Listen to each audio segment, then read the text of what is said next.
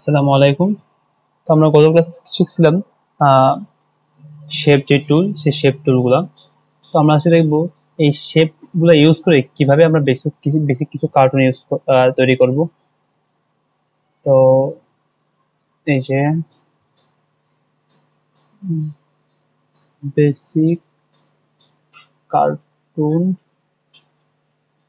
Using basic shape,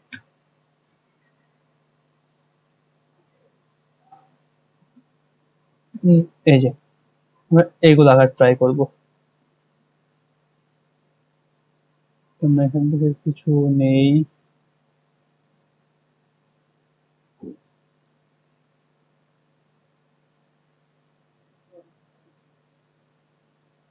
এইগুলাই নেই।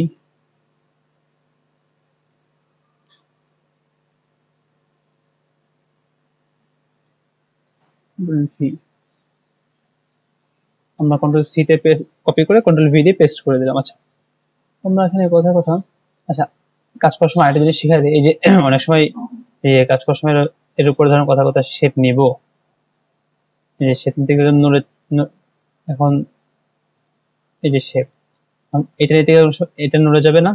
আমরা এটার জন্য কি করবো, আর পরে কন্ট্রোল টু প্রেস করবো, তাহলে এটা কি লক হয়ে যাবে। এই যে এটা সরতেছে না। আবার কন্ট্রোল অল্টার টু তে আনলক হয়ে যাবে। কন্ট্রোল টু তে লক, কন্ট্রোল অল্টার টু তে আনলক, আর কন্ট্রোল থ্রি তে হাইড, কন্ট্রোল অল্টার থ্রি তে হাইড আনহাইড, থ্রিতে হাইড, কন্ট্রোল থ্রিতে আনহাইড, আর কন্ট্রোল টু তে লক, কন্ট্রোল অল্টার টু তে আনলক। আচ্ছা, তবে আমরা কাজ করি, যা নিব, আমরা যে এটা বানাবো, এখানে কি আছে, লাল কালার আছে, আমরা আই ড্রপার দিয়ে কালারটা নিয়ে নিলাম। এবার কি, এই যে যে এটা চোখটা খাবো, এটা কি কালার, সাদা কালার। কন্ট্রোল সিএফ দিয়ে আমরা কপি করব, কন্ট্রোল সিএফ তে কপি হয়ে গিয়েছে, যে কপি। তো পিছনটা যেহেতু আমাদের ব্ল্যাক কালার, আমরা একটু ব্ল্যাক রাখবো। দেন কন্ট্রোল সিএফ দিয়ে আবার একটা কপি করব, এই যে কপি করলাম। দেন ব্ল্যাক কালার দিব আবার। দেন আবার কন্ট্রোল সিএফ দিয়ে একটা কপি করে এই যে উপরের দিকে রাখবো, এই যে উপরের দিকে আমরা রেখে দিব।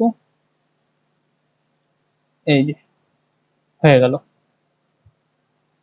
আমরা কি করব, এটাকে ধরে কপি করব, কন্ট্রোল সিএফ দিয়ে কপি করে।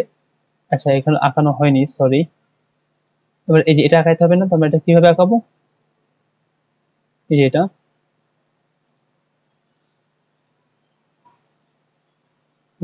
এই যে পলিগনাল টুল,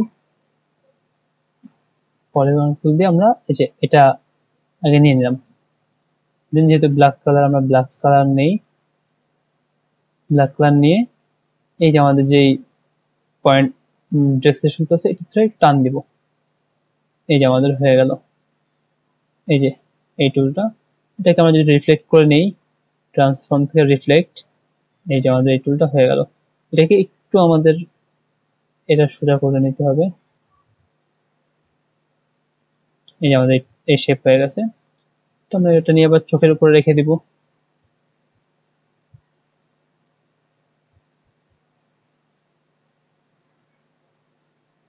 যদি আমাদের একটু ছোট হবে, আমরা ছোট করি।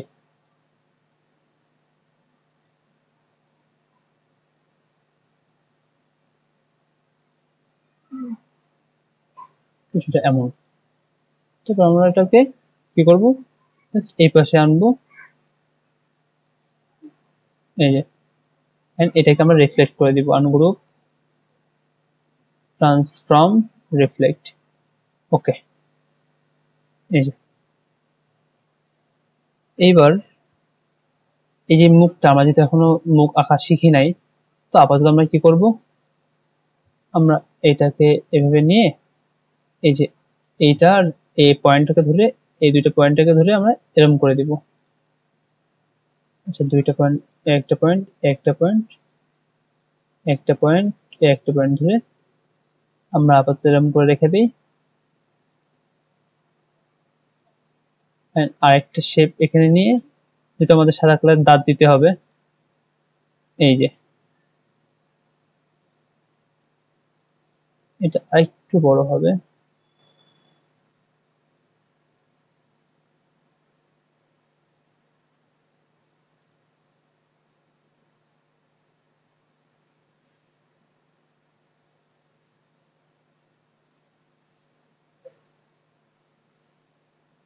এই কিছুটা আপাতত এমন থাক, যেহেতু আমরা এখন এই মুখ আঁকা শিখি নাই, তো এমন থাক।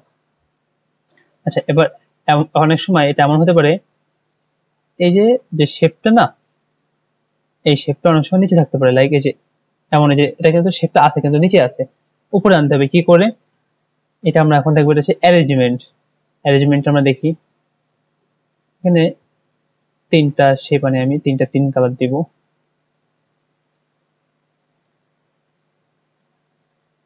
এই যে এবার এই যে এটা হচ্ছে অ্যারেঞ্জমেন্ট, এই যে অ্যারেঞ্জ, হচ্ছে ব্রিং টু ফ্রন্ট, এর উপর আনি, হচ্ছে ব্রিং টু ফ্রন্ট। ফার্স্টে কি ছিল, এটা একটু নিচে আনি। এই যে আমরা ফার্স্ট দেখবো অ্যারেঞ্জ থেকে ব্রিং টু ফ্রন্ট, এটা একদম উপরে চলে আসবে, সবার উপরে। আর এটা হচ্ছে অ্যারেঞ্জ সেন্ড টু ব্যাকওয়ার্ড, এটা একদম নিচে চলে যাবে। অ্যারেঞ্জ টু ফ্রন্ট কি, এই যে অ্যারেঞ্জ ব্রিং টু ফ্রন্ট একদম উপরে আসবে, অ্যারেঞ্জ সেন্ড ব্যাক মানে একদম পিছনে যাবে। Right button click, arrange bring forward মানে একটার উপরে আসবে। আচ্ছা, এখানে যেহেতু অনেকগুলো আছে, যে এই শেপ যেহেতু আছে, এই জন্য এইটার একটার উপর আসতেছে, এই জন্য এটার উপর আসতেছে না। ব্রিং ফরওয়ার্ড দেই, যেতে থাকি, আবার দিতে থাকি। যেহেতু আমাদের এখানে অনেকগুলো শেপ আছে, এগুলোর উপরে আসছে, এগুলোর উপরে এখন আসতেছে না, যেহেতু আমরা একদম নিচে নিছি। আর উপরে আসবে, এই যে এবার আসতেছে। এই যে select, arrange, arrange bring forward, এই যে একটার উপরে, সিলেক্ট, অ্যারেঞ্জ ব্রিং ফরওয়ার্ড, এই যে একটার উপরে। আর সেম ভাবেই অ্যারেঞ্জ, এই যে সেন্ড ব্যাকওয়ার্ড একটার নিচে, অ্যারেঞ্জ সেন্ড ব্যাকওয়ার্ড একটার নিচে, এই যে arrange bring forward, arrange, arrange bring front উপরে। আচ্ছা, এটা আমরা এবার কিবোর্ড দিয়েও করতে পারবো। কিভাবে? এই যে এটা হচ্ছে কন্ট্রোল থার্ড ব্র্যাকেট ওপেনিং, এটা হচ্ছে কন্ট্রোল থার্ড ব্র্যাকেট ক্লোজিং। তো আমরা কিবোর্ড থেকে এটাকে সিলেক্ট করব, আমরা আরেকটু কিছু শেপ আনি, আরেকটা শেপ আনি, তাহলে সুবিধা হবে আমাদের জন্য।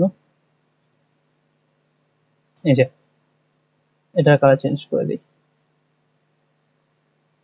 তো আমরা এটাকে সিলেক্ট করে control third bracket closing press করলে একটা একটা করে উপরে আসতেছে। এই যে কন্ট্রোল থার্ড ব্র্যাকেট ওপেনিং দিলে একটা একটা করে নিচে নামতেছে।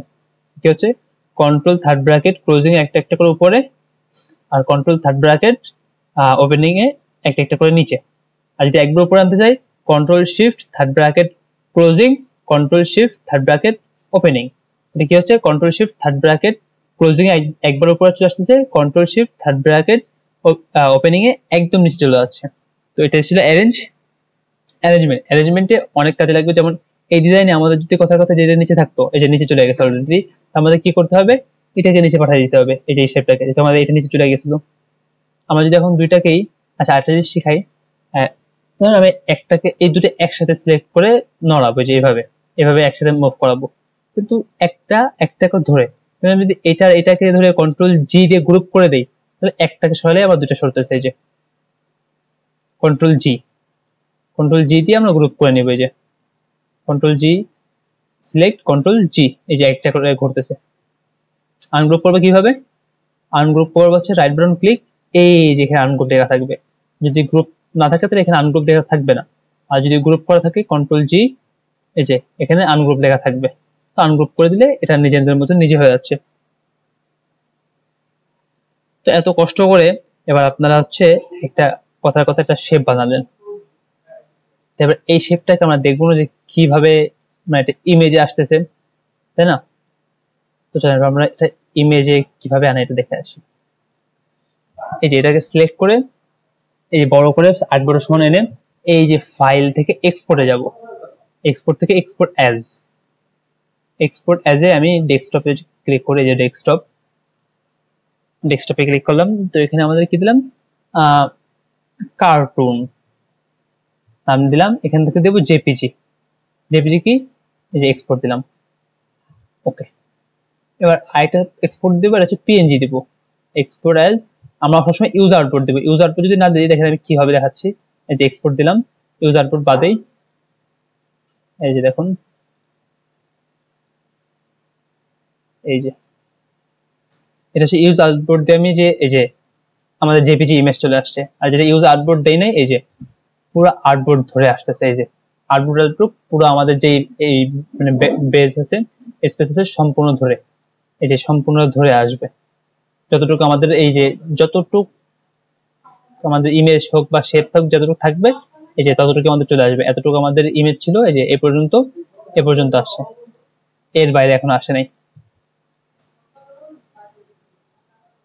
আচ্ছা, এবার ফাইল থেকে এক্সপোর্ট অ্যাজ ইউজ আউটপুট। এবার আমাদের যদি পিএনজি দেই, এই যে পিএনজি হচ্ছে ব্যাকগ্রাউন্ড থাকবে না, মানে ট্রান্সপারেন্ট হবে। এক্সপোর্ট, ওকে, এই যে এখানে আমার ট্রান্সপারেন্ট থাকতেছে। ওকে, এই যে ট্রান্সপারেন্ট, এর ব্যাকগ্রাউন্ড আর কিচ্ছু নাই। এই হচ্ছে আমাদের ফাইল সেভ করার সিস্টেম, এক্সপোর্ট করার সিস্টেম। কথার কথা, এবার আপনারা এই জিনিসটাকে সেভ করে রেখে দিবেন এআই ফাইল হিসেবে। জেপিজিও থাকবে, এআইও থাকবে। তাহলে কি করতে হবে, এখান থেকে যে সেভ যাব, এই যে সেভে যে আমরা এখানে ইউজ আউটপুট দেওয়া লাগবে না, এখানে কার্টুন দিয়ে সেভ করেন, কার্টুন, এই যে সেভ হয়ে যাবে। ওকে, ক্লিয়ার, সেভ হয়ে গেছে। তাহলে আমরা আরেকবার এক্সপোর্ট করি, export as use output, JPG দিব, এক্সপোর্ট। আর একটা জিনিস মাথায় রাখবেন, সবসময় এই কোয়ালিটি এখান থেকে হাই দিয়ে দেবেন। আর কালার মোড দেখবেন, যেহেতু আমাদের প্রিন্ট হবে না, আরজিবি হবে, যেহেতু আমাদের প্রিন্ট হবে না, আরজিবি সিএমওয়াই রাখবো আমরা, আরজিবি রাখবো, সরি। আর কোয়ালিটি অলওয়েজ ম্যাক্সিমাম থাকবে, এখান থেকে 300 পিপিআই থাকবে অলওয়েজ। তো ওকে, যে এই হচ্ছে আমাদের এআই ফাইল, আর এই যে জেপিজি ফাইল। তো আমরা যদি এটা কেটে দিই, যে এখান থেকে এটা কেটে দিলাম, এই যে আমাদের জেপিজি ফাইল চলে গেছে, এই এআই ফাইল চলে গেছে। আমরা এখান থেকে ক্লিক করলাম। তো এবার আমরা শিখলাম এআই ফাইল কিভাবে সেভ করব। আরেকটা হচ্ছে যে সেভ অ্যাজ, এই যে সেভ অ্যাজ কি, এইটাই, এই ফাইলটাই সেভ করব অন্য আইটা নামে। ধরুন আমি কার্টুন 2 দিয়ে সেভ করবো, এই যে এক্সপোর্ট, আমার সেভ হয়ে গেল, এই যে এখানেই একই ফাইল, কিন্তু এই যে কার্টুন 2 দিয়ে। তো সেভ হচ্ছে, সেভ করে দিবে। এই যে এখন যেহেতু সেভ হয়ে গেছে, হবে না, সেভ অ্যাজ দিলে এই ফাইলটা অন্যভাবে সেভ হবে। আর কাজ করতে করতে আপনারা কন্ট্রোল এস দিয়ে সেভ করতে পারবেন, কন্ট্রোল এস। আর সেভ অ্যাজ হচ্ছে কন্ট্রোল শিফট এস। এই যে কন্ট্রোল শিফট এস দিলে এই সেভ অ্যাজ হচ্ছে, আর কন্ট্রোল এস তে শুধু সেভ হবে। এই পর্যন্তই ছিল আজকের ক্লাস। বেসিক শেপ ইউজ করে কিভাবে কার্টুন বানাবেন, এক্সপোর্ট করবেন, কিভাবে এআই ফাইল কিভাবে সেভ করবেন।